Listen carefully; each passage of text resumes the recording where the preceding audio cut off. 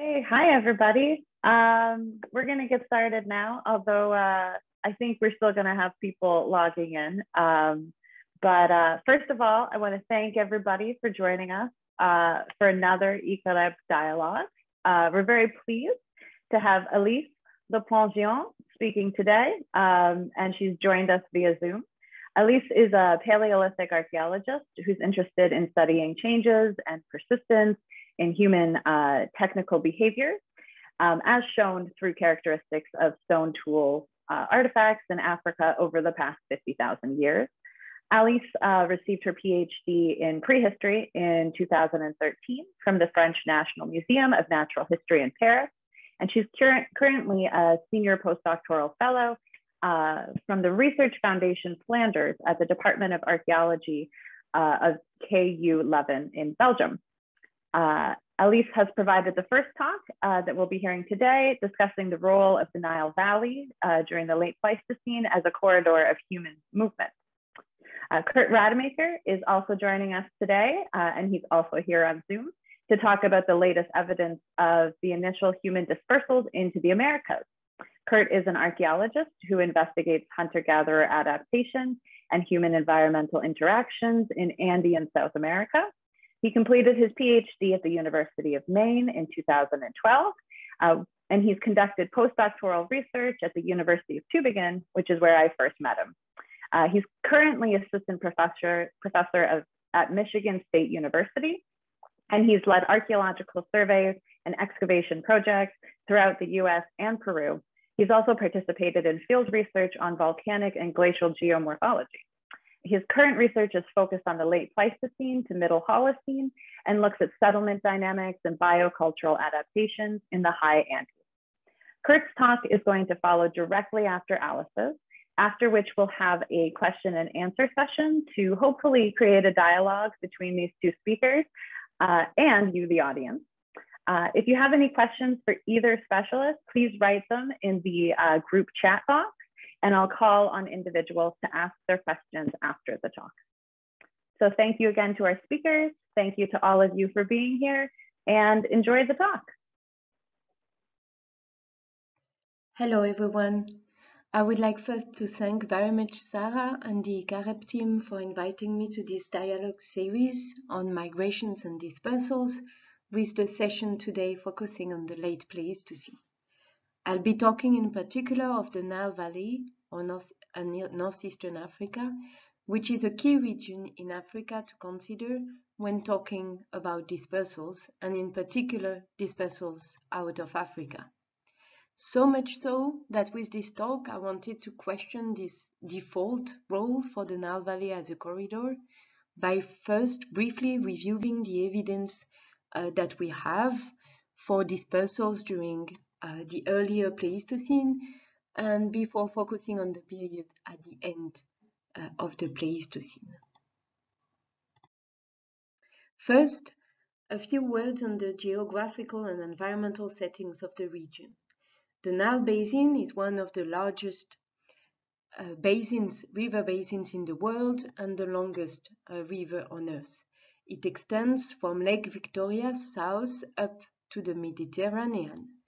The main Nile has three main tributaries, so the main Nile starting just north of Khartoum in Sudan has three main tributaries, the Atbara and the Blue Nile, that have their headwaters in the Ethiopian plateaus, and the White Nile with its headwater in the Great Rift Lakes, and in particular the Lake Victoria. The northeastern Africa and the Nile Valley is an area of particular interest in African prehistory by its geographic position, with the Nile geographically linking Africa south of the Sahara to the Mediterranean and through the hyper-arid Sahara. So to the only land bridge between Africa and Eurasia via the Nile Delta and the Sinai Peninsula. As such, it is one of the main routes out of Africa. We could indeed argue that most research in prehistory done in this region include aspects linked to the question of dispersals of hominins out of Africa. When we look, for example, at the available data for the first known dispersal of hominins out of Africa, we see that some of the oldest Homo erectus are present in the eastern Turkana region more than 1.85 million years ago, while the Dmanisi fossils in Georgia are dated to around 1.8 million years ago. So even if there are alternative routes, in quotes, out of Africa, northeastern Africa and the Nile Valley are often considered as the most probable at that time. However, when we look at the available evidence from this region, there is very little evidence for the first phase of the earliest Stone Age in northeastern Africa, that is, before 1 million years ago or even before 500,000 years ago. Of course, this may not be evidence for absence, especially when we consider that there are very few stratified sites known for the earliest Stone Age in the region, and that perhaps more than in other African regions, preservation of old archaeological levels may be hampered by taxonomic processes or factors, but also because there is relatively less or little research intensity for the earliest human occupation in this region than in other regions. However, there is also another perspective to consider, which is linked to the paleoenvironmental data that we have for this region and for the Nile in particular. As I was saying earlier, the Nile has 3 main tributaries.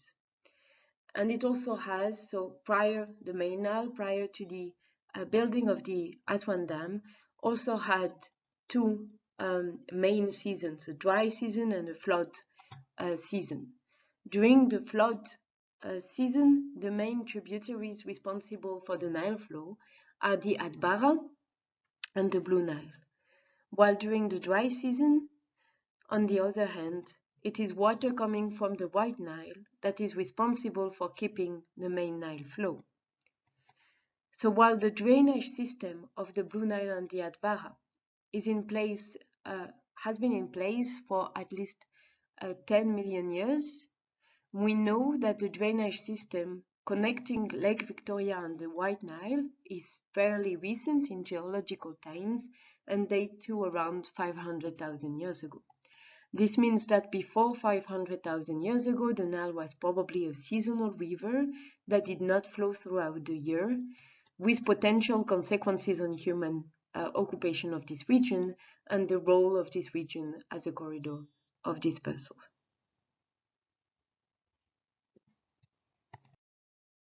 If we move forward in time, the Nile Valley and northeastern Africa in general has also a prominent role in dispersals out of and back into Africa of Homo sapiens, along with the so-called, of course, southern route, in quotes, across the Bab el-Mandab and into the Arabian Peninsula. Northeastern Africa acted as a possible dispersal corridor for Homo sapiens during several phases. One is an MIS5, so 130,000 years ago, and possibly earlier phase of expansion out of Africa, which is mainly suggested by fossil evidence of Homo sapiens outside Africa.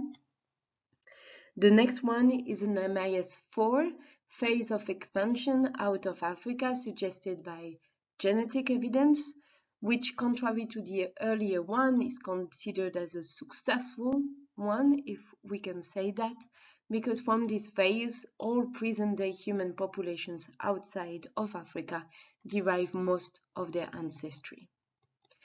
There is then some conflicting evidence, still based on genetic studies, for later Late Pleistocene back into Africa dispersals that may have occurred via the Nile Valley. In addition, it is worth to note that these phases of expansions took place in the context of strongly structured populations. Recent evidence invites indeed to move away from a model of expansion based on dispersals from a specific point of origin in Africa, but rather to include more complex scenarios involving population structure. If we, however, look at the available evidence to evaluate hypotheses of dispersals out of or back into Africa via the Nile Valley or northeastern Africa, it is clear that we have very little direct evidence. And by direct, I mean dated late Pleistocene human remains, as there is no late Pleistocene human ancient DNA available yet in this region. And here I've put the main ones for the late Pleistocene in red, and for the very end of the Pleistocene in blue. Other types of data can be used to evaluate hypotheses of dispersals through northeastern Africa, but in a more indirect way. Data that can be used are therefore environmental data and archaeological data. So I will be mostly drawing examples from studies that have investigated MIS5 dispersals from northeastern Africa, which is the dispersal phase that has triggered the most research in this area. So because northeastern Africa is a region characterized by arid environments, a way to tackle the dispersal question is to ask whether and when was it possible, that is in terms of water availability, so when was it possible to go out of Africa from northeastern Africa. And here is an example from a recent paper by Beyer and colleagues that investigate these climatic windows and allow comparison between climatic windows along the northern or the southern route. Here, another kind of paleoenvironmental data. It's a paleomap by Felix Anzelowski and colleagues, whom I thank for allowing me to include it in this presentation. So with this map, they use a combination of models, climatic data and geological data to investigate where and how dispersals in Egypt could have occurred during MIS5. So they take water availability into account as well as raw material availability, in particular in terms of where flint was available. And here it's the hatched zones that could show the eastern desert rather than the Nile Valley as potential corridors.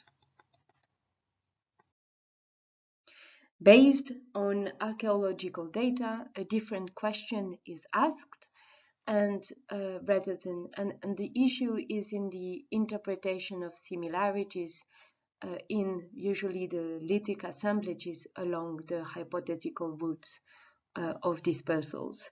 So that would be whether similarities could indicate technical diffusion that would be relevant in the context of dispersals.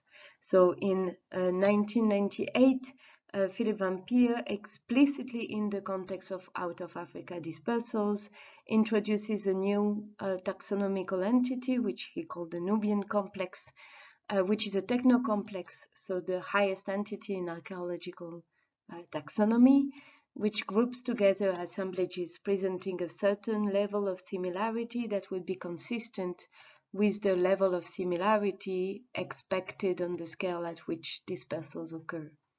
So since the introduction of the Nubian complex, which includes the presence of Nubian Levallois methods in its definition, there has been some or many debates around whether the presence of Nubian methods in different regions resulted from a technical diffusion in the context of out of Africa dispersals of Homo sapiens or independent innovation, that is convergence. This touches upon a recurring problem in what can be called the archaeology of dispersals, which is linked to the importance to reach a high enough chronological and spatial resolution, whether in environmental data or in archaeological data, to balance the data more towards convergence or more towards technical diffusion. For example, if we take a later phase of the expansion of Homo sapiens out of Africa during MAS4, it corresponds to a period, let's say MAS4 and 3, where the archaeological record is particularly sparse. So there is very little we can discuss based on the archaeological data to refer to dispersals through the Nile Valley or northeastern Africa. In a certain extent, the same can be said for the proposed period for later Late Pleistocene back into Africa dispersals, a period where very few human remains are available. However, there are quite a large number of archaeological sites and data, and this is what I would like to detail further in the following slides. The end of the Late Pleistocene corresponds to the Upper Paleolithic and Late Paleolithic. So as I was saying, there are very few sites attributed to the Upper Paleolithic in northeastern Africa, but for the end of the Pleistocene from 25,000 to 15,000 years ago, which is the period that corresponds to the Late Paleolithic, many sites are known. They are located mostly in the Nile Valley and characterized by bladelet production and a toolkit where backed pieces predominate. Some sites have yielded rich remains that show that the Late Paleolithic corresponds to groups of hunter-gatherer-fisher societies.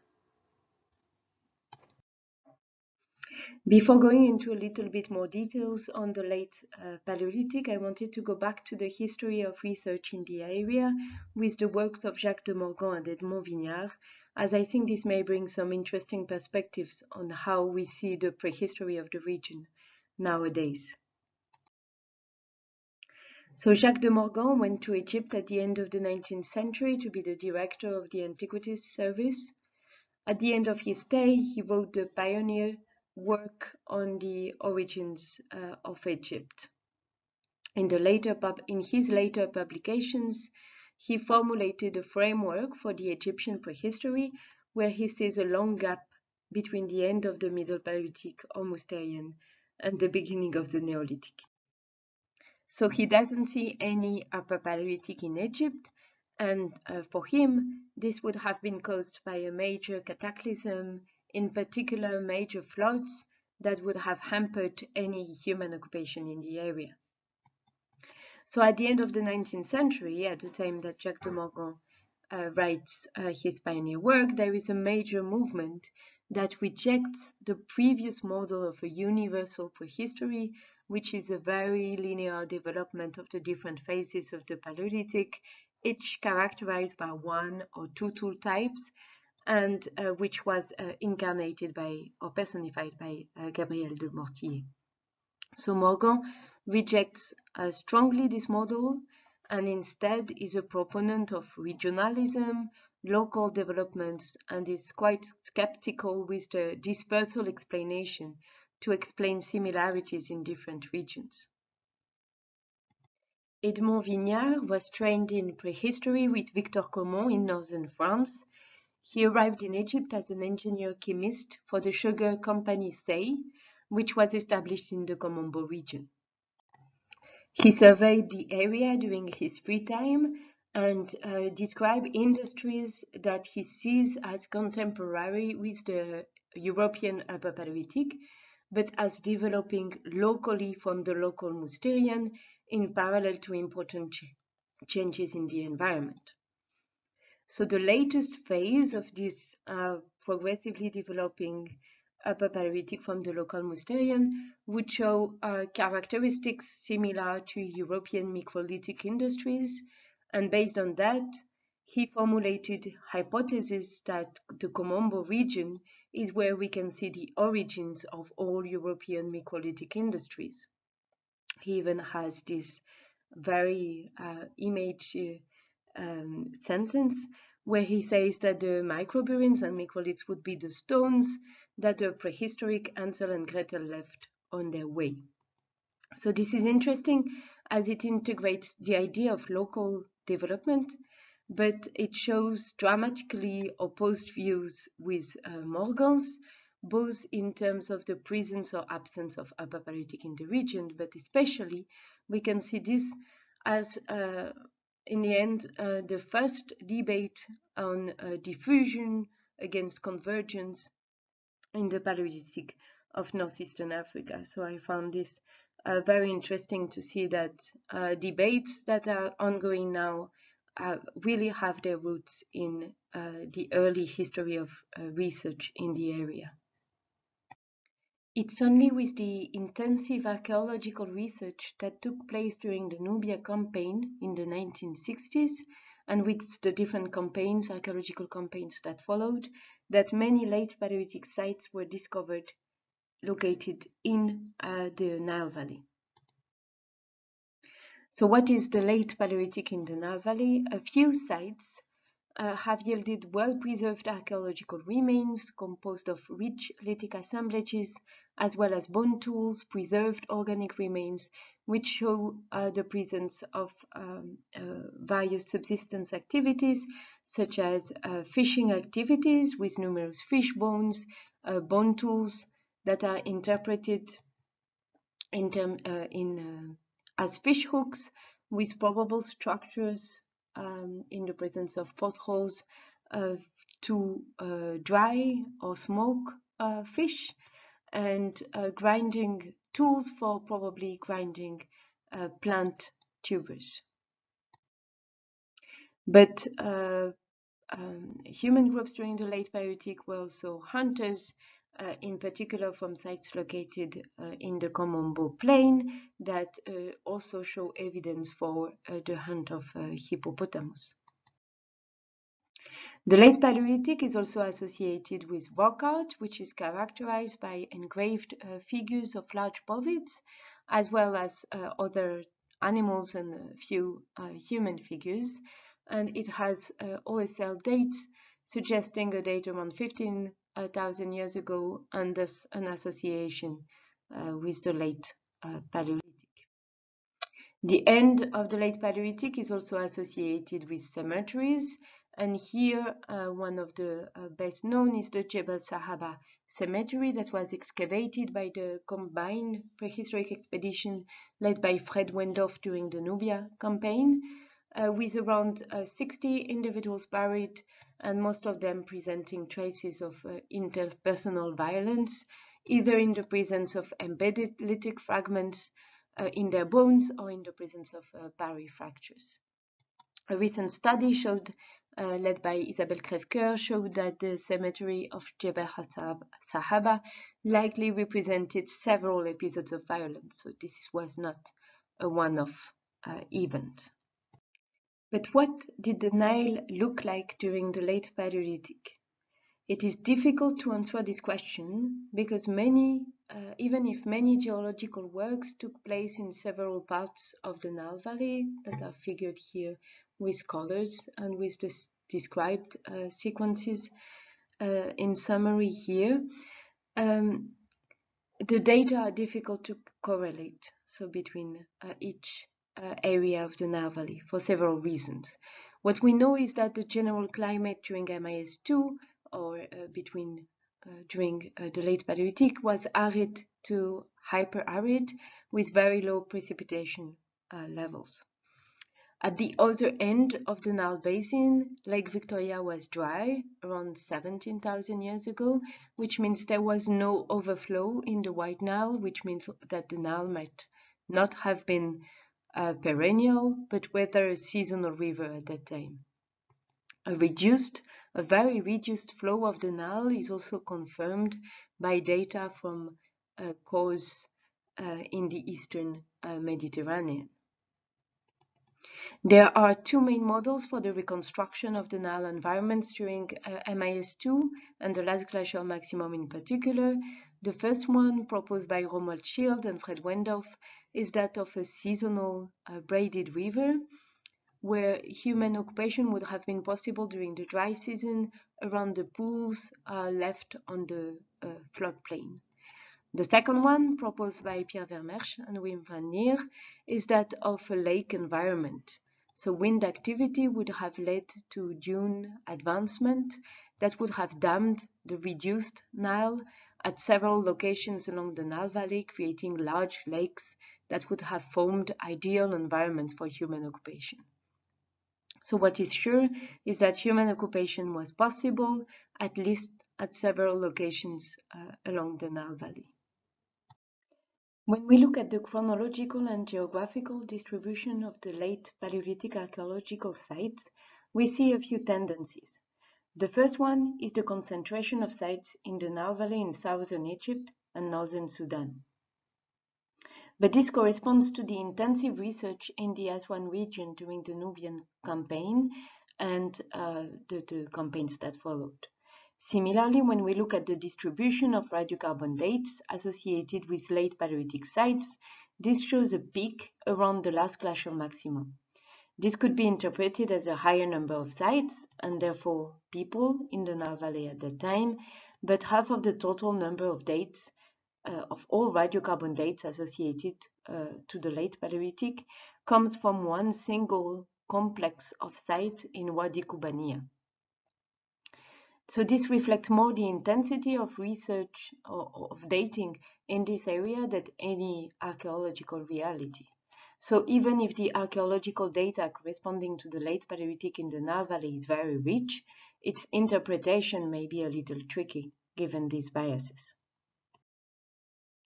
Taking that into account, we can now go back to the question of interactions between the Nile Valley and neighboring regions during MIS2 in the context of potential back into Africa dispersals based on archaeological data.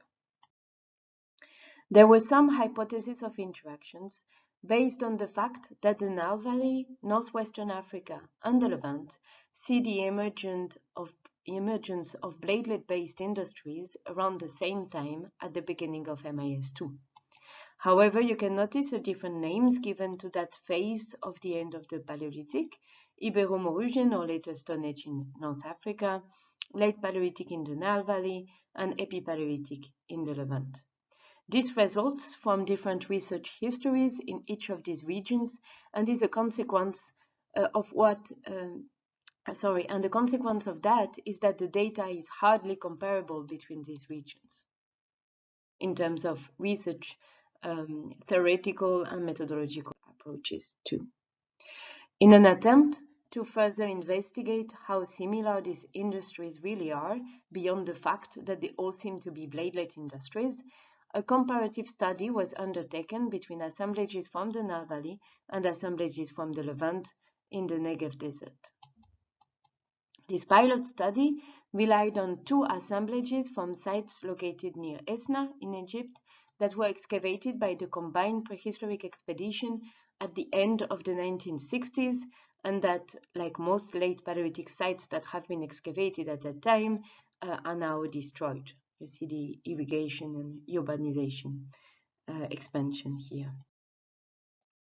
Here is an example of what the material looks like, with one side, one assemblage presenting small blade or large bladelet production from uni or bidirectional cores, and a toolkit composed of mostly large truncations, sometimes made using the microburin technique. The other assemblage shows flake and bladelet production from often quadrangular cores and some cores recalling Levallois characteristics. Retouch tools are varied but show a high proportion of small truncations and back tools that may take geometric forms. Here too, sometimes made using the microburin technique. When these data are compared with data from the Epipaleolithic from the Levant, and this is a study made in collaboration with Nigel Goring-Morris, differences between assemblages, and especially between the Nile Valley and Levantine assemblages, are striking. Here are some examples of technological characteristics, such as the preparation of the striking platform, scar patterns, core types, and core management types that are all different between sites, but especially between the Nile Valley sites and the Levantine sites, which are the three at the top. These differences are even greater when looking at typological criteria, with the intensive use of the microburn technique and high standardization of the toolkit in the Levantine and Epipaleolithic, so here, compared to the late Paleolithic of the Nile Valley, even if we consider the same tool classes.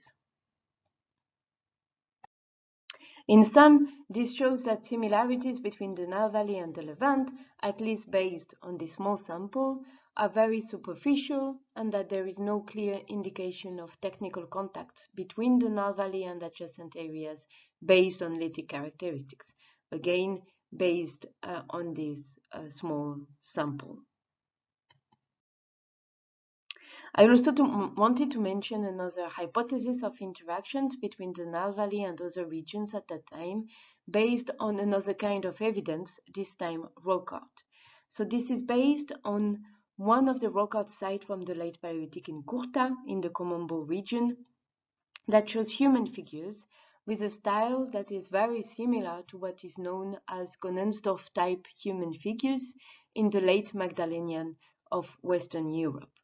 A similar type of figure is also known from an undated cave in the Sinai Peninsula, and based on the fact that they present a similar chronological range, this led Dirk Hügge to propose the hypothesis that it may represent a dispersal out of Africa. But of course, further data is necessary to support this hypothesis.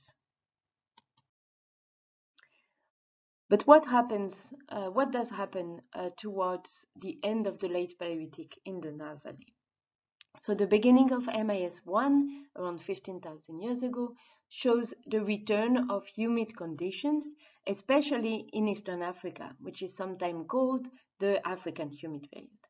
This means that Lake Victoria fills again and overflows in the White Nile, and this creates catastrophic floods downstream, which were called the Wild Nile by Butzer. This must have led to an abrupt environmental changes that were linked to the evidence for interpersonal violence at the end of the Pleistocene, such as the one documented in Jebel Sahaba. And this is further reinforced by the fact that there is almost no evidence for human occupation in the Nile Valley at the Pleistocene-Holocene transition. But the exact impact of these environmental changes at the end of the Pleistocene is difficult to evaluate in the absence of evidence, especially taking into account the biases of the data available. Here, as a side note, I just wanted to mention that this catastrophic event seems like an echo of Jacques de Morgan's idea that human occupation of the Nile Valley had ended somewhat abruptly because of what he called the cataclysm. The consequences of this environmental change at the Pleistocene-Holocene transition are even more important to consider when we look at the study by Cooper and Kroplin that was published a few years ago, and that shows that with the return of humid conditions in the Sahara west of the Nile Valley is very quickly reoccupied at the beginning of the Holocene, while the Nile Valley is almost devoid of human occupation. This raises the question of where populations reoccupying the Sahara at the beginning of the Holocene were coming from. So was it from the Nile Valley or from somewhere else? So was it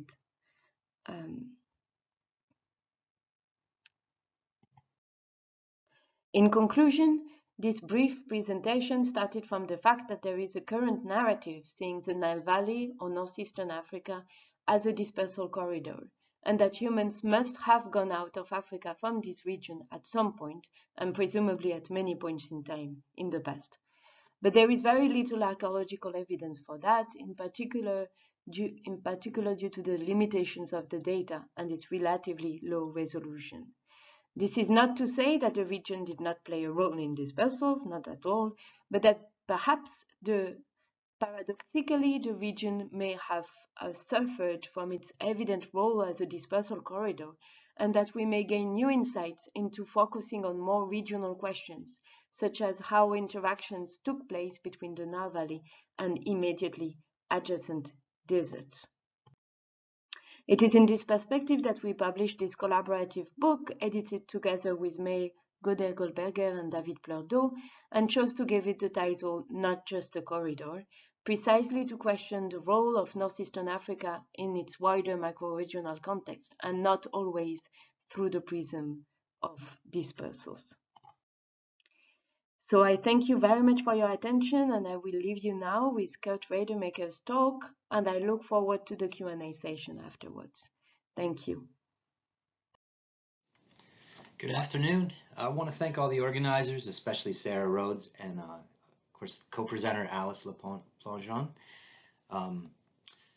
So I want to talk about dispersal in the late Pleistocene in the Americas. This is an equal area map of the Western Hemisphere. The Americas constitute about a third of Earth's inhabited continental landmass. Their settlement by people at the end of the Pleistocene constitutes the largest single aerial dispersal in our species' history. In terms of human biogeographic expansions, what's different about the settlement of the Americas? It was geographically extensive, a whole hemisphere with considerable latitudinal and altitudinal range and biotic diversity. Biogeographic colonization happened only one time and only involved modern humans, so all lands were empty and unknown when people arrived there. Colonization appears to have been extremely rapid, happening in less than 3,000 years, and it included biocultural adaptation in every habitable environment. Study of this dispersal allows us to see what our species was capable of following previous global expansions and following the last glacial maximum. This is Beringia, the landmass connecting Siberia with Alaska during the last glacial maximum. It does not show the ice masses at this time, but the lowered sea level and the exposed land along the continental margins is shown. And I want to point out that the youngest archaeological site in western Beringia or Siberia is the Yana rhinoceros horn site here 32,000 years ago. And the oldest site in Alaska is Swan Point here at 14,400 years ago. And what happened between 32,000 years ago and 14,400 years ago is a bit of a mystery, with no archaeological sites found in the intervening area and in the intervening time. There appears to have been a period of standstill, the Beringian standstill, before humans expanded into the rest of continental Americas. What was one of the reasons this standstill took place? This map shows an ice sheet model output from the University of Maine, where ice 14,000 years ago is shown. So we have here the Laurentide ice sheet, the large ice mass over most of continental Canada, and the Cordilleran ice sheet over the Canadian Rocky Mountains, this mass here. And these ice sheets grew and coalesced near the last glacial maximum, maybe 24,000 years ago. And this ice coalescence is what kept people out of territory to the south for quite a while, even after they crossed into Alaska from Siberia. This is what that ice sheet might have looked like. It's probably our best analog, and this is the West Antarctic ice sheet. So this would have been impassable to human travel. The earliest reliable North American sites in the continent date to between about 15 and 13,000 years ago. Throughout this talk, I'm going to use Ka as thousands of calibrated years before present. There are earlier claims for sites in North America and in South America, but in this talk, I'm going to focus on those sites that most archaeologists accept as indicating a reliable human presence, and I'm going to omit sites that significantly predate these and that archaeologists are not in agreement on, that are highly controversial. Those include things like the Cerruti Mastodon site that was about 120,000 years old, recent purported pre-last glacial maximum site in Mexico, or the brand new discovery of purported pre-LGM human footprints at White Sands, New Mexico. And I'll get to why I'm omitting those in just a little bit. However, even among the sites shown, not one of these is free of controversy. There's vigorous debate on dating and contextual issues on all of them. If we look at them, we've got Page Ladson here in Florida, the Deborah Friedkin site here in Texas, Paisley Cave in Oregon, and Cooper's Ferry also in Oregon.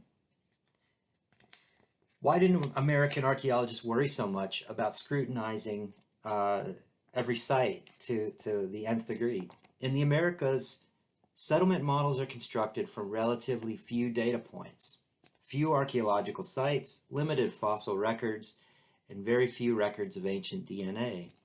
So different researchers maintain varying standards for accepting evidence as valid. Because of the very small span of time in which all of the dated events are transpiring, whether a site is accepted or not, whether it's included in dispersal models or not, completely changes the story. The timing of the earliest colonization, the rate of movement of people or the spread of technology, the route or routes used in the earliest dispersal, and by extension, the type of adaptation that is considered the earliest.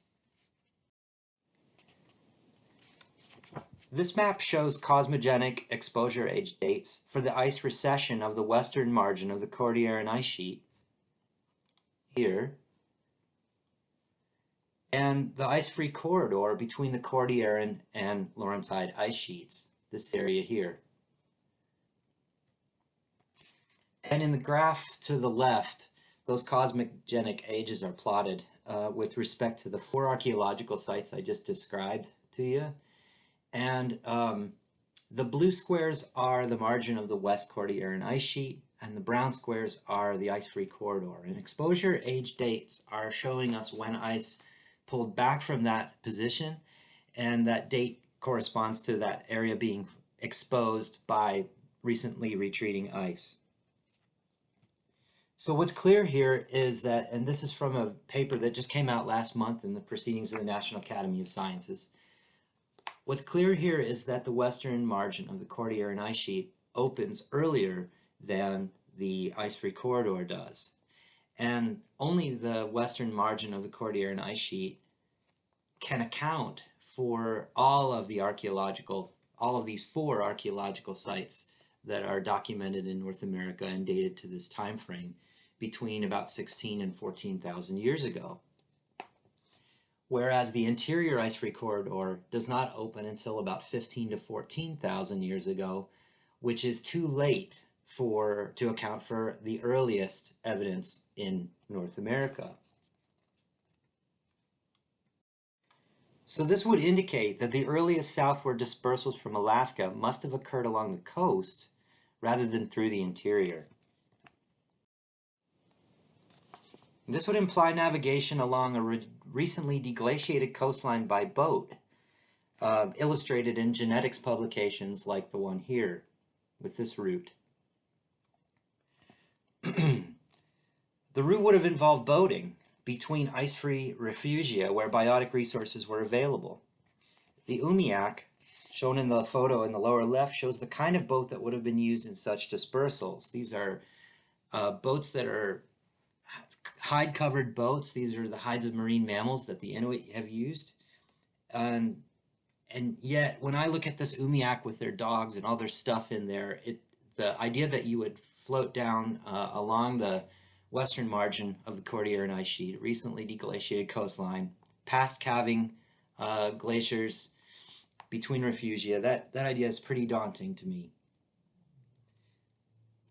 However, if this route happened, if this was used this way, this might imply maritime adaptation, though some terrestrial resources would also have been necessary. However, an even more recent glacial geologic study suggests that the Cordilleran ice sheet west margin extended onto the continental shelf until 15,000 years ago, with Pacific coast refugia not available until that time. This timing would suggest that both the interior ice-free corridor and Pacific coast routes opened near simultaneously, and therefore either route could account for archaeological sites in continental North America after 15,000 years ago. Now, I think this example illustrates how dynamic our field is, with 2 geochronologic papers reaching contradictory conclusions published within a few weeks of each other, only within the past month. What do genomics have to add to this picture? Genomic studies using ancient archaeological and modern genomes of living indigenous populations provide some key age estimates on divergence times of mitochondrial and Y chromosome lineages. The graph shown on the left is from Yamas et al. 2016. This plots mitochondrial lineage diversification after 16,000 years ago with a 75% confidence interval between 15 and 13,000 years ago. Native American founder lineages are shown here as colored dots, and then the lineage diversification is shown in here in all of these this dendrogram here. Various studies looking at the Y chromosome phylogenies indicate entry to North America from Siberia at or after 15.3 to 14.3 Ka or 17.7 to 14.3 Ka. And a third study using the Y chromosome QM848 shows a rapid star-like radiation at 14.9 Ka. So I think it's remarkable that that all of these age estimates are lining up so well with each other, considering that they're using separate samples, they're using different uniparental markers, and yet we're getting a pretty consistent age of great diversification and population increase between 15 and 14,000 years ago. The driver for the expansion is believed to be people reaching the vast empty land masses south of the continental ice sheets.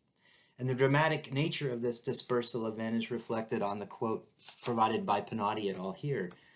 With this QM848 lineage probably the largest scale and most rapid demographic expansion in human history after the Out of Africa event, identified by the CT-M168 lineage ancestral to all non-African Y chromosomes, which is a nice point of comparison between this talk and Alice's talk.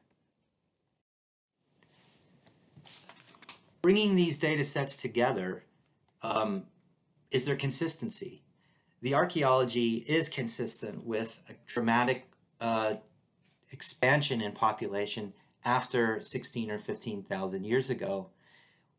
There's a dramatic increase in archaeological site visibility in North America and continental North America by 13,000 years ago. The Clovis culture was the earliest widespread cultural phenomenon.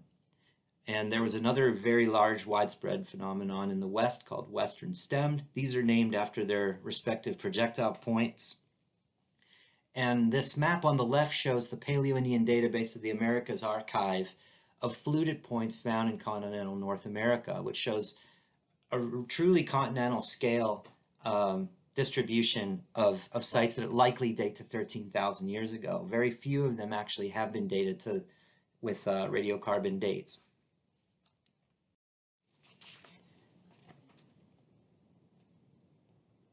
A post 15,000 year old timing of expansion in North America is also indicated, or at least it's consistent with the earliest burials and ancient genomes in North and Central America.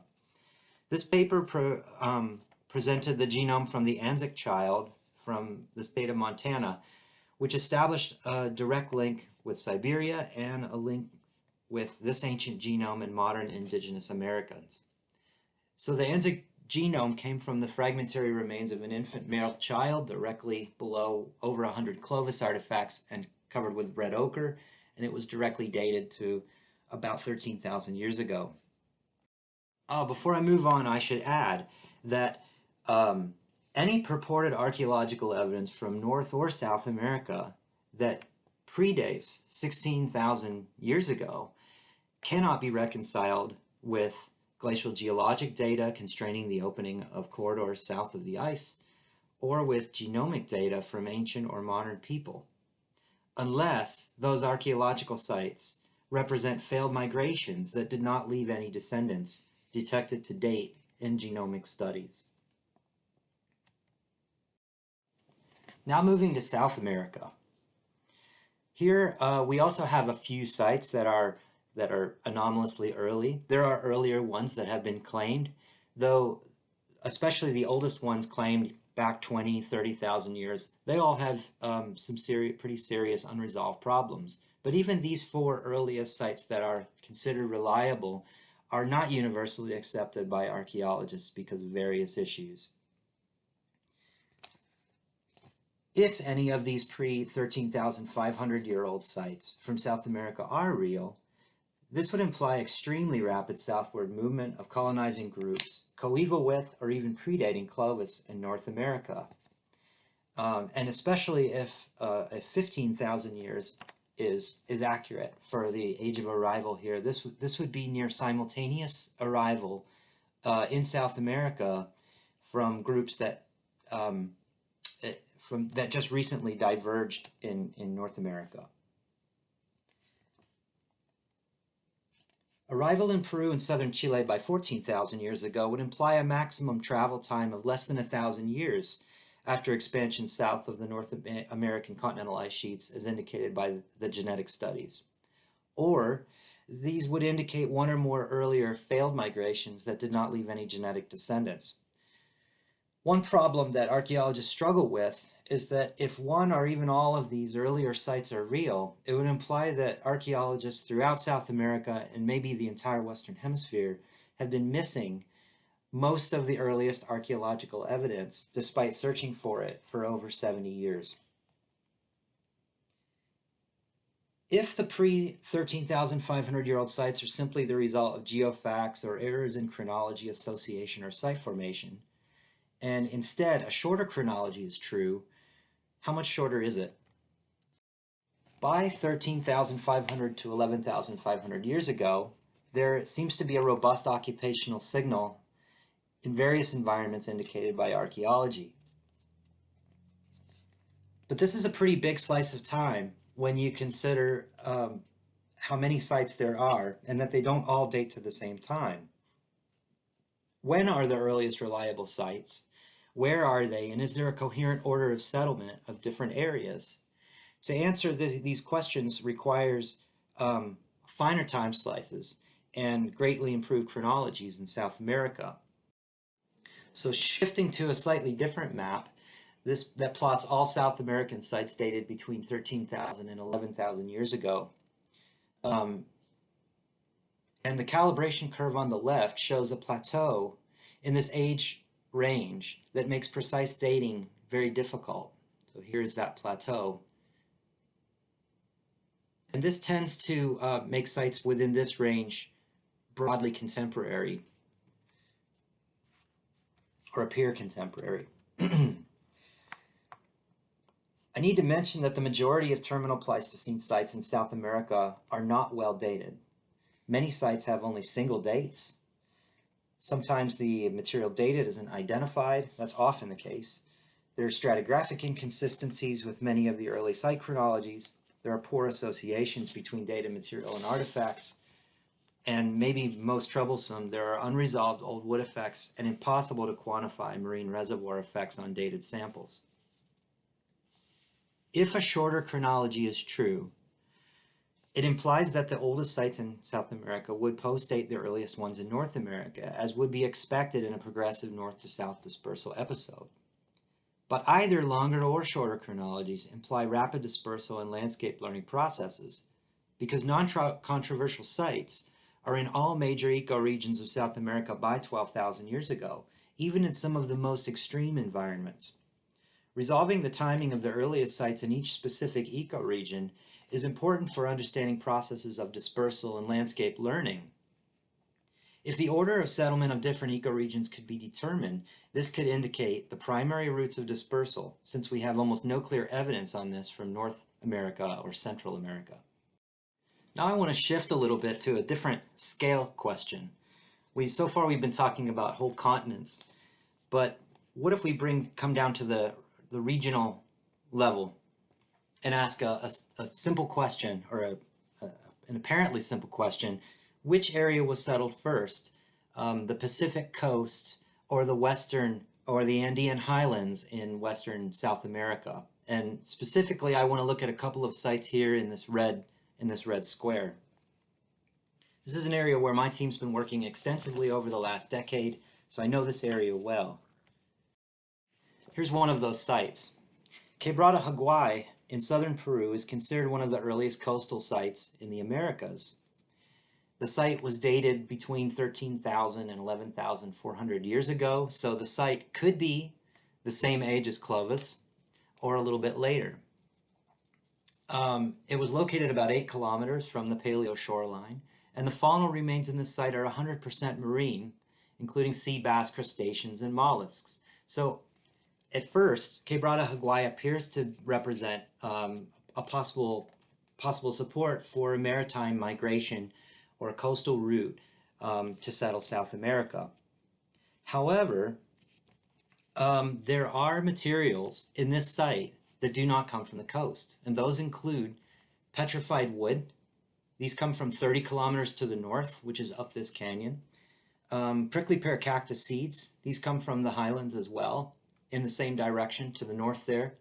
And down here on the bottom, Alca obsidian from a source called Alca, which is located 150 kilometers north up in the Andes. Because these interior resources occur at the very start of occupation of this coastal site, these suggest that the colonization process here is a little more complicated than simply people moving down the coast. This implies some connection with the interior, or perhaps an origin in the interior, or perhaps that there are others in the interior that people here on the coast are interacting with. I also mentioned a revision of the Quebrada Higuay chronology. After revisiting this site and redating this site using accelerator mass spectrometry, our team revised the chronology of the site to about 12,000 years old to 11,000 years old. And it looks like some of the old dates, many of the old dates were obtained on old wood, which is a real problem here on this hyper-arid coastline. And basically that problem is that prior to the arrival of the very first people on the South American coast, you could have had dead trees sitting around usable on the landscape, and when those first people arrived and made campfires, they were burning trees that were many hundreds of years old, possibly up to 1,000 years old. This is one of the driest deserts in the world, so that's possible here, and our dates seem to confirm it. And if that's true here, it might be true at other coastal sites as well. So our team used the presence of Alca obsidian to look for an additional related Pleistocene site in the interior near that source of obsidian, and we found that those sites in the Pucuncho Basin, which is where the obsidian from that ended up at Quebrada Higuay originated from. Now that obsidian cannot reach the coast by any natural means. It can't be brought down by rivers or volcanic eruption or anything else. There's only one way to get that obsidian down to the coast, and that's if people brought it there with them or exchanged it down to the coast. In the Pucuncho Basin, our team found a couple of Pleistocene sites. A workshop, the Pucuncho open air site, that contained fishtail and fluted projectile point bases, and these points are always date between 12,900 and 12,200 years ago. And this implied that people were here in this basin at the same time or earlier than they were at Quebrada Higuay. We also discovered Cuncaicha rock shelter. Cuncaicha rock shelter, where our team excavated from 2010 to 2015, has an incredible occupation sequence. Its initial occupation spanned 12,300 to 11,100 years ago, based on a lot of AMS dates on ultrafiltered and X8A purified faunal bone collagen. The site contains a very rich sequence with lots of material, including stone and bone tools, bone beads and ochre, kilograms of debitage, many kilograms of faunal remains, paleobotanical remains, and anthropogenic sediments. This site is also just as old or older than Quebrada Higuay. Cuncaicha's early residents hunted local animals. These include the Andean wild camelids vicuña and guanaco, the large rodents vizcacha, and the Andean deer taruga. They used local lithic raw materials, plants, and fuel. They deposited dense materials from the start of their occupation, and the activities indicated by the assemblages include combustion and food consumption, hide working, stone and bone tool production, and bead crafting. I'll show you some artifacts from that site. This is an archaeology talk after all. There are camelid and deer bone tools shown on the left, and on the right, a small sample of the many bifacial and unifacial stone tools. All of these, or nearly all of them, are made on local obsidian, dacite, jasper, and chalcedony. And in terms of the crafting, we see bone production. So there are bone beads at various stages of manufacture, and we see ochre, and these are really interesting and suggest that people are spending some quantity of time here, probably in a residential camp. All resources found at Conchaicha were obtained within 40 kilometers of the site, and most were obtained within 5 kilometers of the site. This is indicated by GIS modeling or GIS mapping of all of the different resources that have been found in Conchaicha and tracing those resources to their likely origin points on the landscape. No resources come from below 3,500 meters elevation. So what we're looking at here is a completely highland foraging strategy. It looks like Conchaicha perhaps was a central place where resources from the surrounding highlands were brought in, probably to a residential base that was seasonally occupied.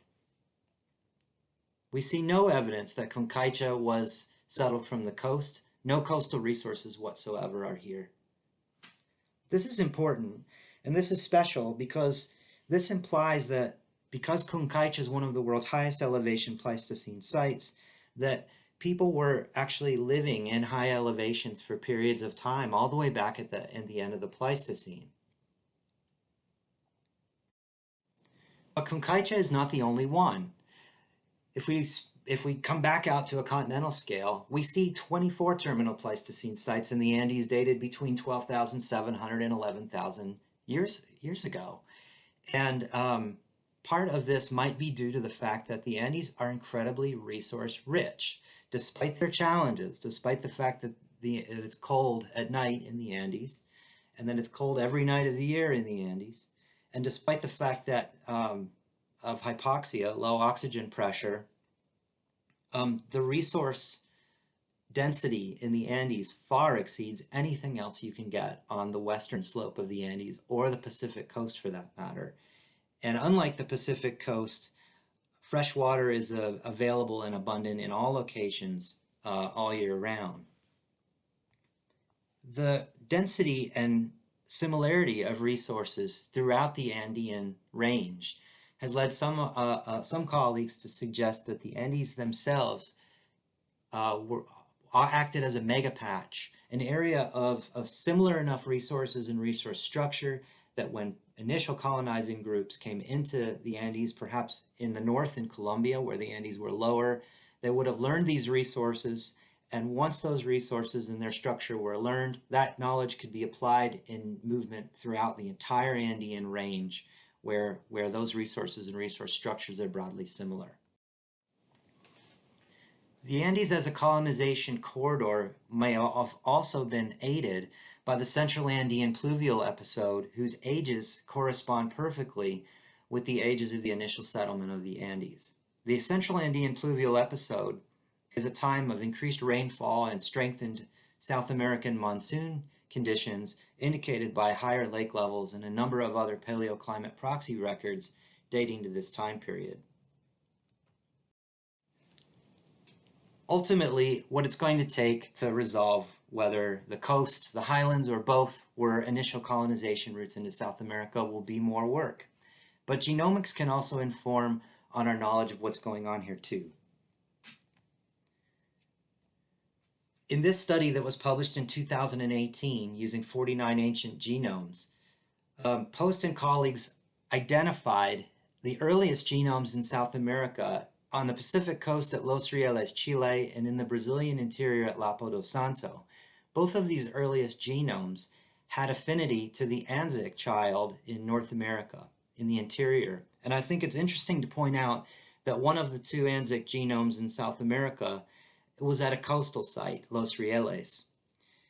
I also think it's interesting that the Anzic affinity is shown on both sides of the continent here, indicating perhaps a bifurcation of populations after exiting the Panamanian Isthmus, and populations moving both down the Atlantic and Pacific sides of the continent, though the specific routes are unknown. The study also identified a distinct ancestry that appears at the earliest 9,000 years ago at Kumkaicha, the site I just told you about. This is a different ancestry stream. And third, another distinct ancestry stream appears at Kumkaicha in the Andean highlands about 4,200 years ago for the first time. And I think what's interesting about this is the affinity of this genome with others from the California Channel Islands. Again, we're seeing similarity in a very high elevation population and in South America, and a low elevation coastal population in North America, sort of the flip of the Anzic interior genome being present at the Pacific coast in South America. So the earliest genomes are indicating no clear separation of coast and highland lineages as being distinct. Instead, there seems to be some exchange going on between those two things that we think of as being distinct. What is the implication of this for dispersal routes? More ancient samples should help us resolve what's going on, but certainly there's an awful lot that we have to learn about what's going on with early dispersals into the Americas. Thanks very much for being here, and happy to answer any questions you might have. Thank you very much to both of our speakers for some really interesting talks. Do we have any questions? I see Anna from the ICArEHB Dialogues team has her hand up already. Anna? I was clapping, but I have questions. Well, I have a question for Elise, but also for Kurt, because I think, well, we can talk about both thoughts on this. Elise, you were talking about the interpersonal violence during the late Pleistocene of these populations. Is this violence related to intergroup conflicts or more related to climate, these strong climate conditions that produce this obligation to fight against other groups to survive?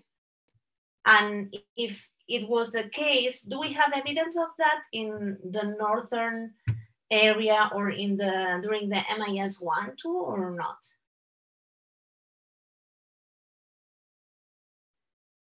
Thank you for the question.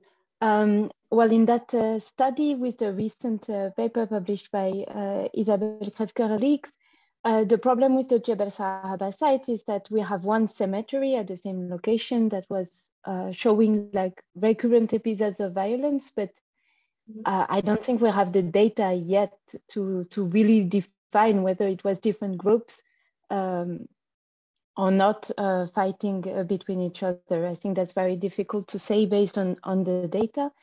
And even if I find the hypothesis of linking violence to competition for resources that would be triggered by these environmental changes that we know occurred at that time, around that time, there is also a bit of uncertainty of the dating also of that cemetery. So I feel that we don't have the data yet to really associate environment in a causal way, environmental changes with interpersonal violence. And there might be other reasons for that, I think. Okay, and sorry. And yeah. Also, well, I would also ask to Kurt if we have any evidence of this kind of violence somewhere in America related to that.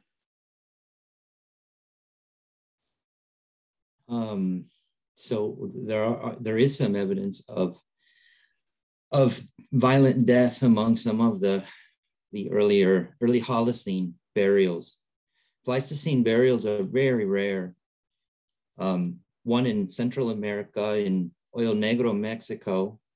It looks like a young girl suffered a violent death, but it doesn't look like a violence by another person. It seems like she had an accident and fell into a sinkhole.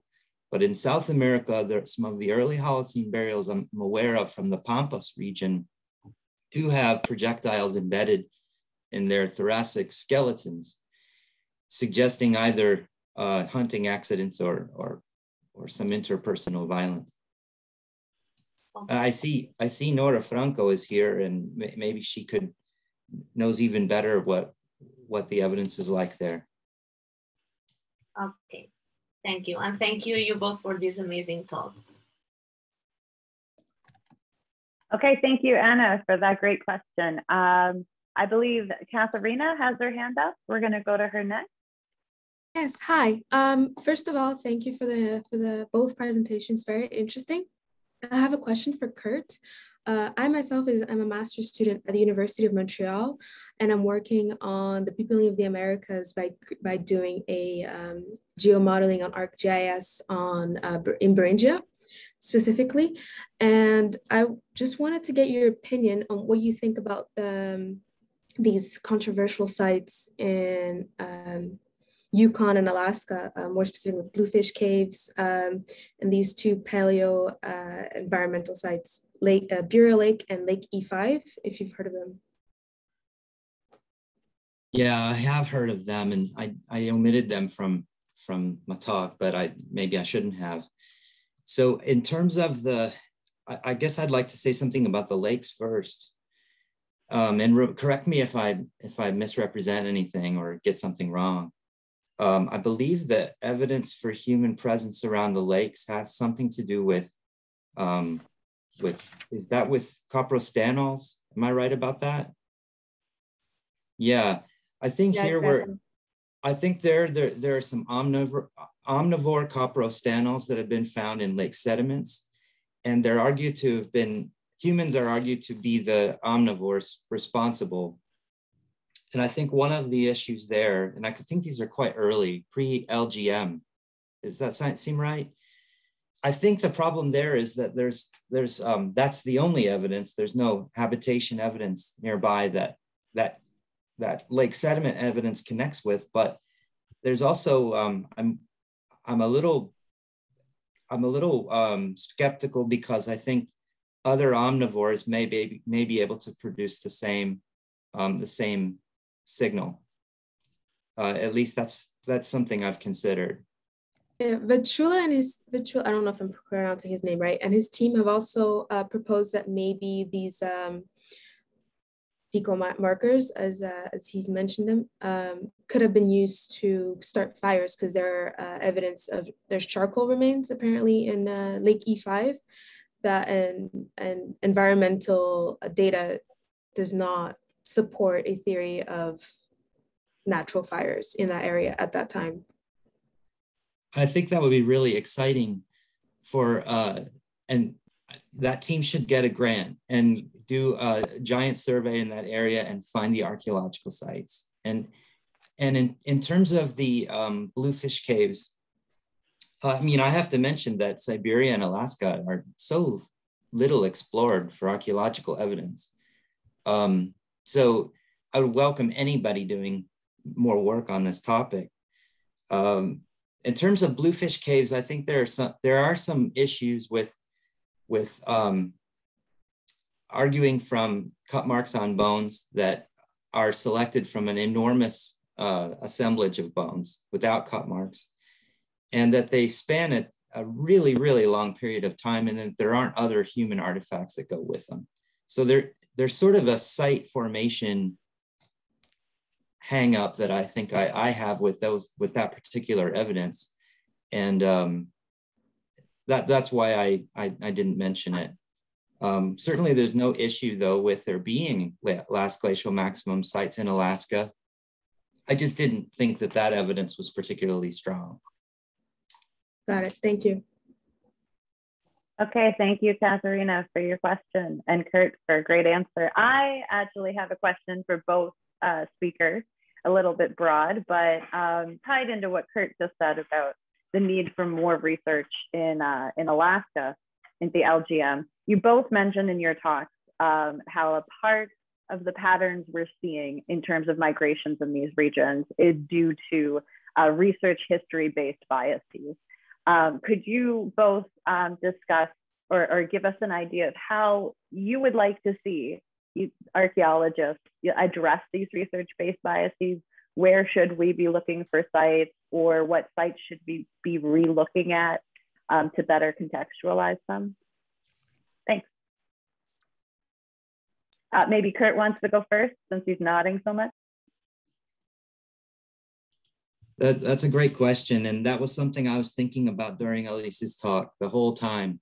I was going to ask something similar, but you beat me to it. So I would love to see more work in the Andean highlands, but especially in Colombia near the point of entry to the continent.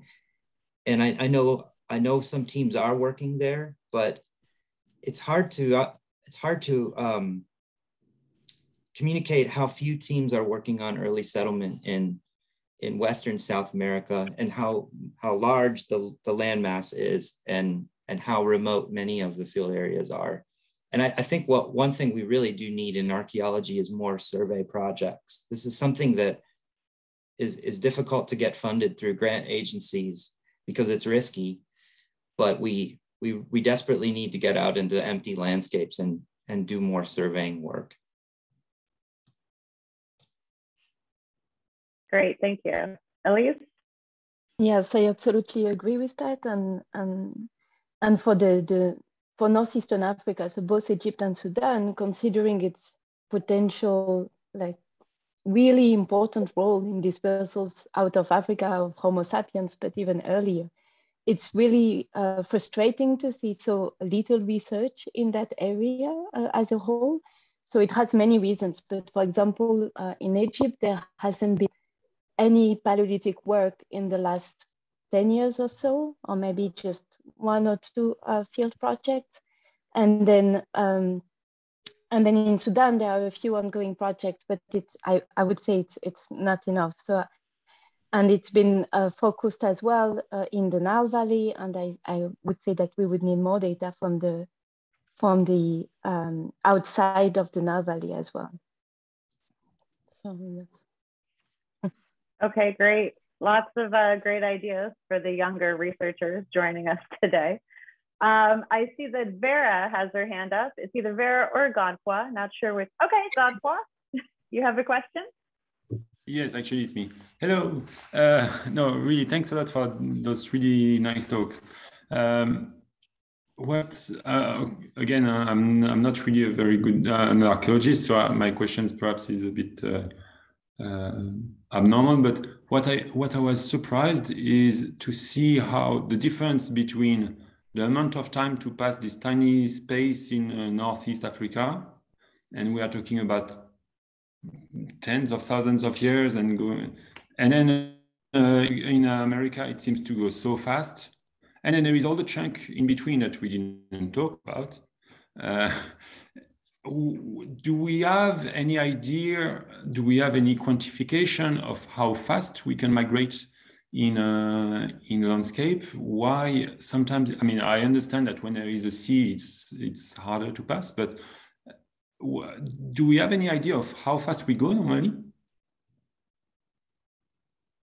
Sorry, I don't know to whom it should be more directed, but why do you have such different timings?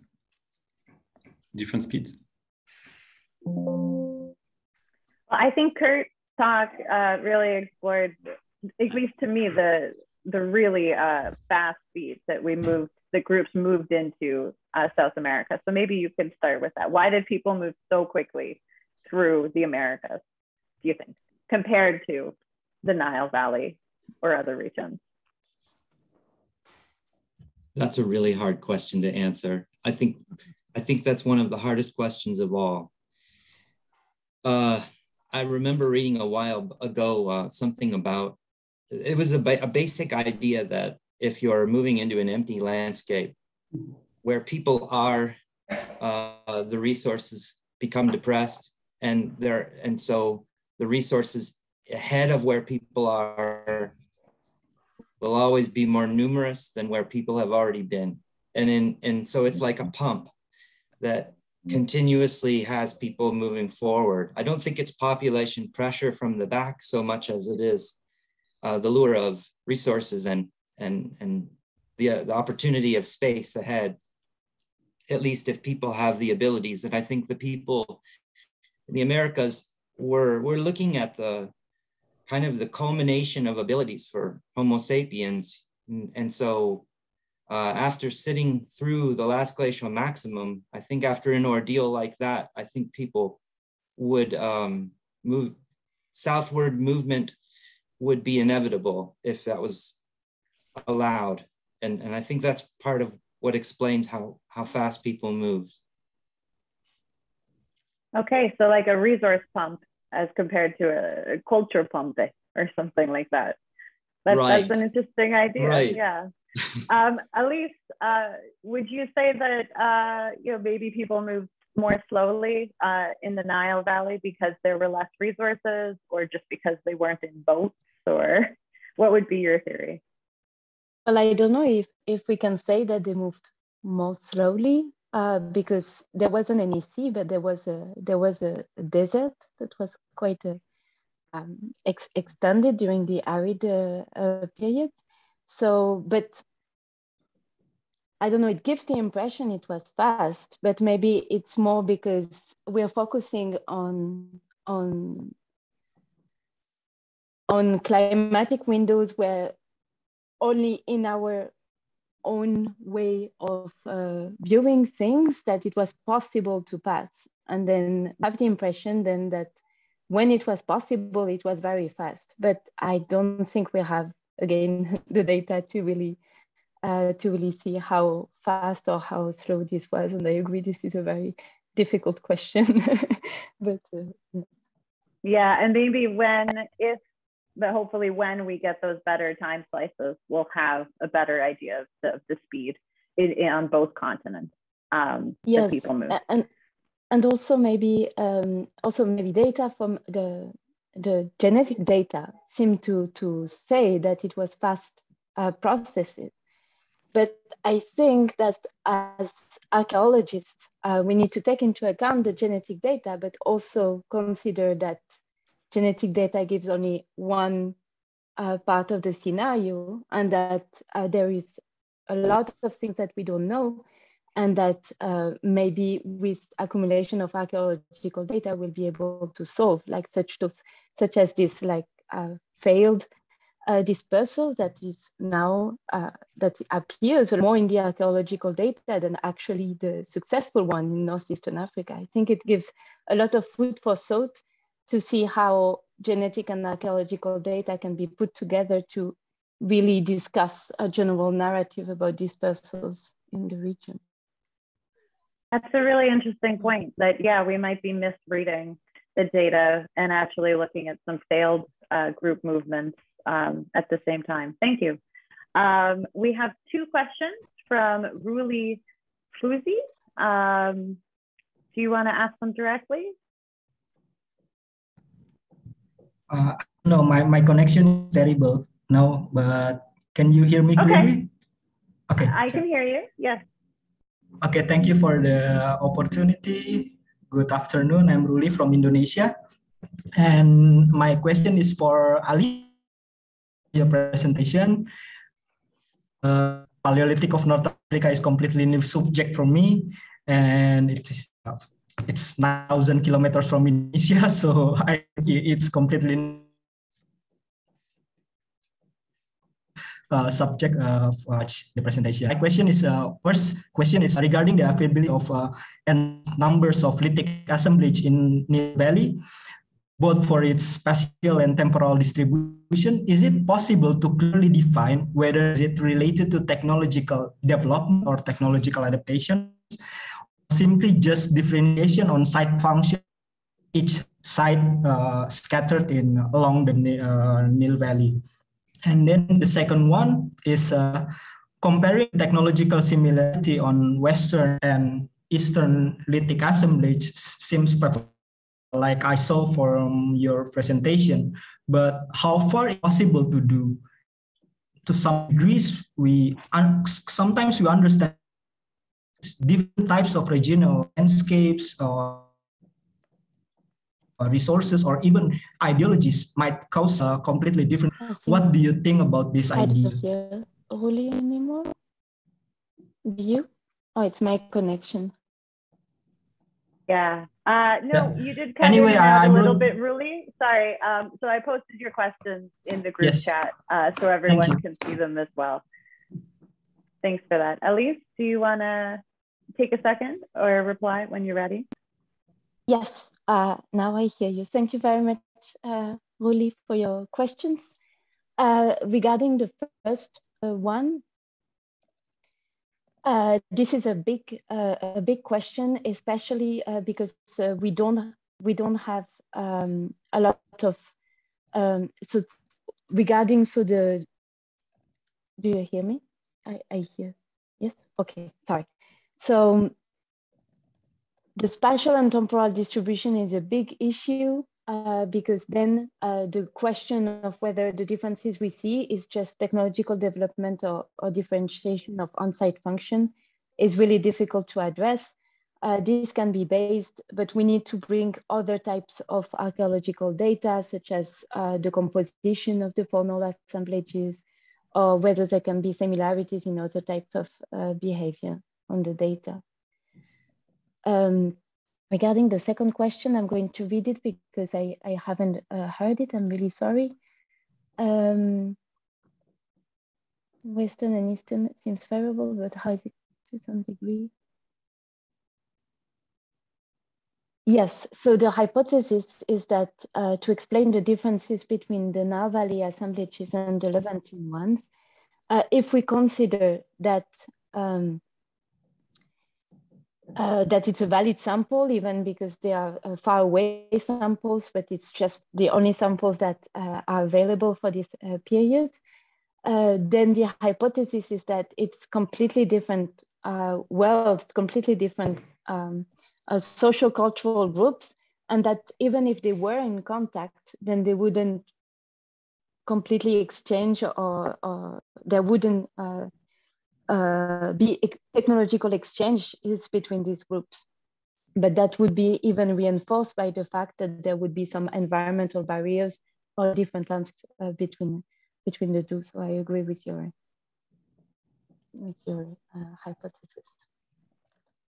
Okay, thanks, Elise. And thanks for your questions, Ruli. I believe Marta has their hand up. Marta? No, thank you. Thank you for both the talks. So very interesting. I have many questions, but I want one addressed to both of you, and then a little one to Elise on the rock art. The one to both of you. Both of you are talking about failed dispersals. And I want to define to me what you think a failed dispersal is. Yes, if I can start, okay.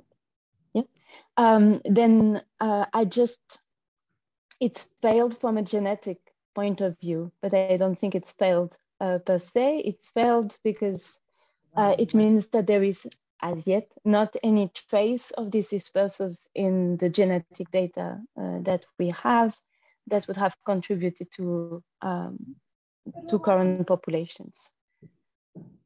So yes, I just used it as a But in a way, when we address a historical event from an archaeological or historical point of view, whether that piece of history left living descendants, which is what the geneticists might be looking for, is not necessarily our construct of what is success and failure. So if there was a dispersal, and let's say they go, imagine Kurt, I have no idea Kurt, but imagine that they go and they live in Mexico happily for 5,000 years. Was that fail?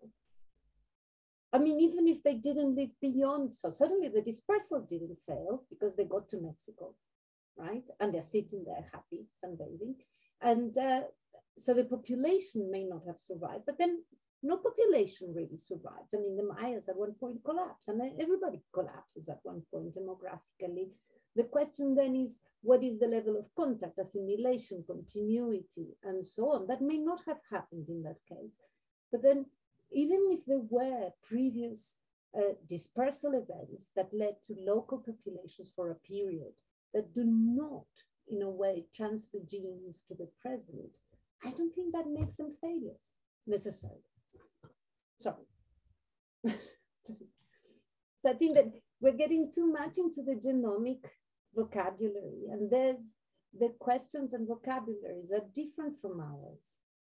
And even a population that leaves no descendant, it could have impacted on the environment, on other populations which perhaps they had no sex with, but it's still or competed or threw stones or whatever.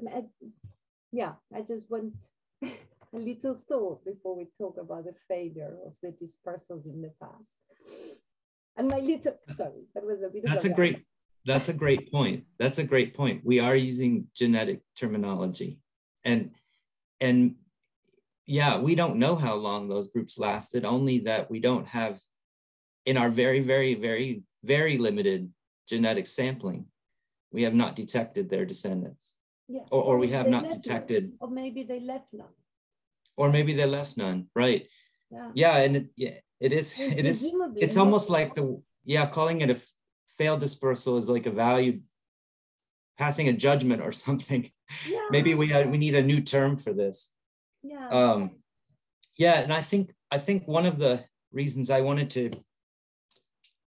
of the things I've taken from looking at the genetic data, how we're seeing larger and larger genomic studies through time, but still insights are coming from only a handful of sites. And the ancient genomics, yes. The ancient genomics, yeah. So I think that's bound to change as sampling increases. Yeah, I mean, they're super insightful. And I think that for Africa, we're all hoping that we'll get more. But they also provide us with a simplification of history, which is necessary to model those processes. But I think that for me, one of the things is separating dispersal, which is not necessarily the same thing as migration, and is certainly not necessarily the same as the demographic destiny of the populations afterwards. And I think that conflating everything into a single thing is not helping us disentangle what happened. Okay, thank you, Marta. Mini question on the rock art, Elise. Elise, I have no idea about the rock art. I mean, I love the talk. What do you make of it? You left it completely floating. Yes, I found it very, yes, because what I don't remember if I mentioned it, but it's really, it's destabilizing, like to see this level of similarities in regions so far apart and around the same time, just so how they represented humans. Sahara rock art is very unique. I've never seen, yeah. Yes. So you mean specifically about the human figures that look like the Magdalenian ones? Yes.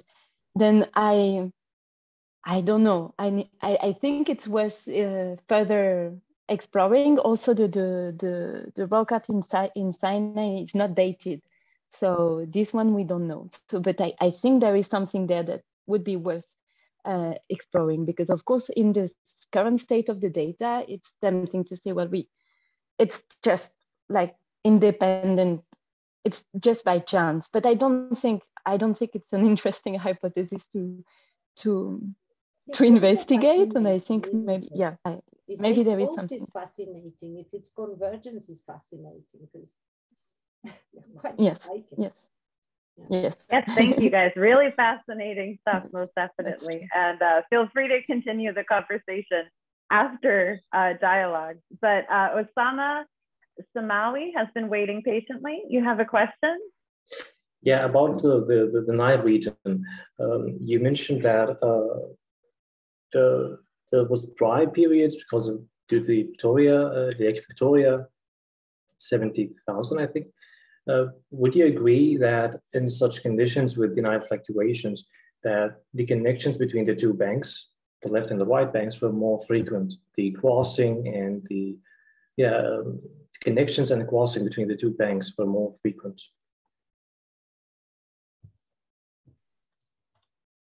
Yes, that would be facilitated, but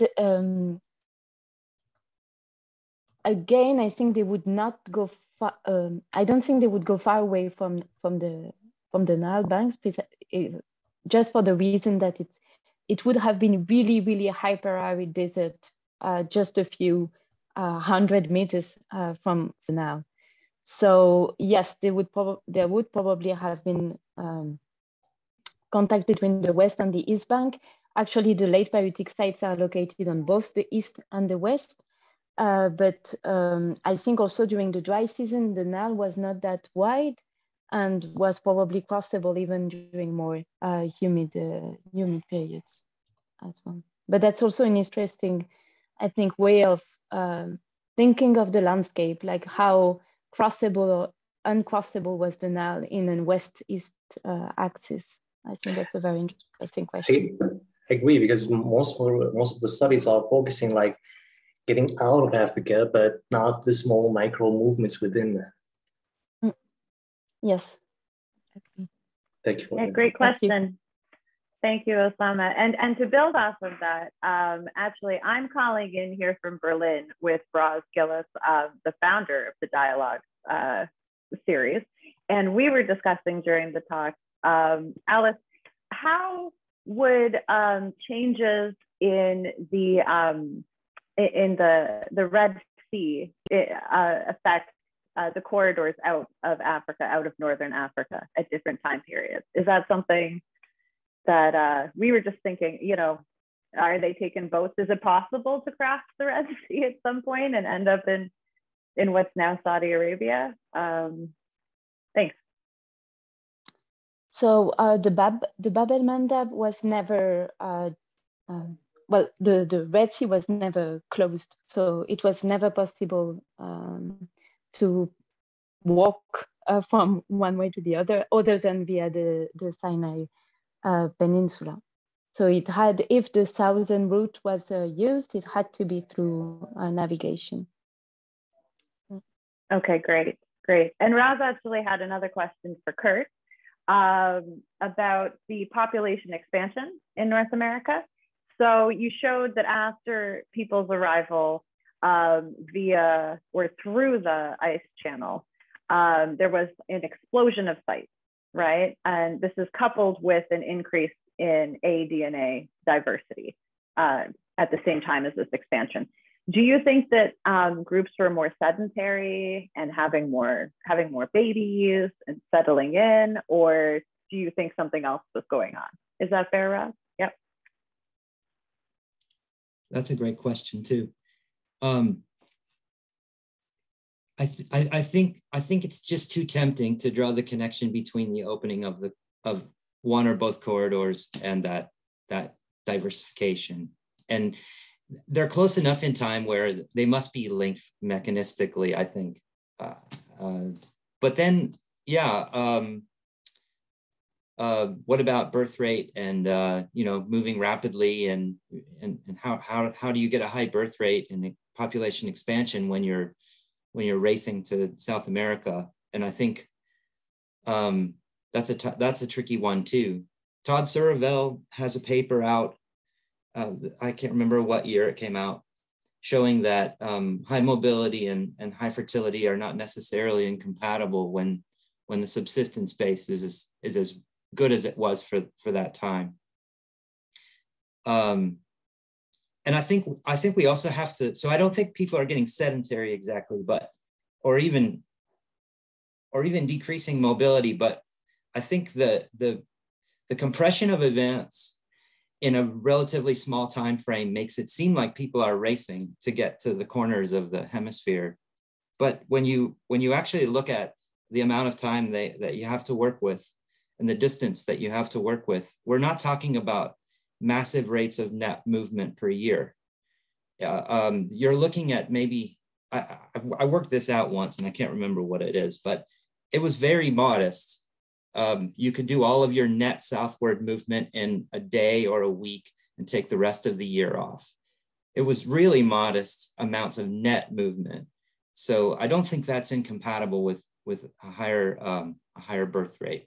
I think it just must have been a bonanza when people were encountering a warming environment. They had incredible access to resources they had never seen before, naive fauna, and really, really great abilities. I think it was a recipe for success. They just strapped those babies to their backs and they kept moving, eh? That's great. That's a great idea. Yeah. Okay, so we're going to wrap things up. We have one more question from Emily Hallinan, and I think it's going to really sum things up. And I think it's for both speakers. Go ahead, Emily. It is. Hi, thanks for great talks. So I think this kind of will bring the discussion to a close because of so the question is, do you think that the idea of dispersal corridors really helps us to understand the archaeology of a region, or does it just frame somewhere as where people pass through on their way to somewhere else? Is it a problem, or is it just sort of how we frame the questions or the scale of inquiry? So yeah, could you maybe wrap up your themes with your ideas on this? Kurt, do you want to go first? Okay. Yeah, I think for in the American case, the dispersal corridors help explain why things move so quickly. The idea that you don't have to learn a lot of different environments and ecosystems on your way south and wherever. I think as archaeologists or as workers in the area, we get fixed on using this as a method because we learn a particular kind of environment really well, and we understand its resources and we understand it, but we don't necessarily understand the other ones as well. Anyway, I don't know if I have a final answer other than I think they are useful, but maybe they're also a way of blinding ourselves to other possibilities. I'll just stop there and let Elise chime in. Yes, I completely agree. I think dispersal hypotheses have shaped, and since even the very beginning, since before the genetic studies saying that they were out of Africa dispersals. So I think this idea of dispersals have shaped how research questions were asked in Northeastern Africa, and I think these are typically the type of questions that are not easily answered based on archaeological data only. And even if they are very interesting and very important to address, I think that maybe there is a bit of a disconnection about what we can say about with archaeological data and this hypothesis of dispersals. So I would, maybe that's a bit against the theme of the of the dialogue session, but I would say that we need perhaps to be cautious with this kind of questions using archaeological data, especially in regions like Northeastern Africa that have been really, really studied with this idea of dispersals in mind. No, I think that's a very fair answer. Thank you, Elise. And thank you to both you and Kurt for your excellent talks, which provided a really stimulating and long dialogue. So this has been a great success. Before we let everyone go, I just want to ask you, please don't forget to join us next month on May 27th for our dialogue on migrations and dispersals in the Mesolithic and the Neolithic. It's going to be convened by Anna Rufa, and it's going to show Rick Schulting of the University of Oxford and Maita Rivola from Ghent University, and they're going to discuss with us again. So I hope we see you there. Thank you guys for your great talks, and have a great weekend, everybody.